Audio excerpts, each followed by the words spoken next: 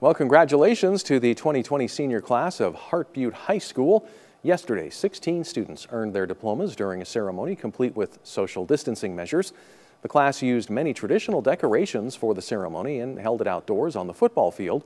The school superintendent said after an unusual academic year, they wanted to honor the students with something special.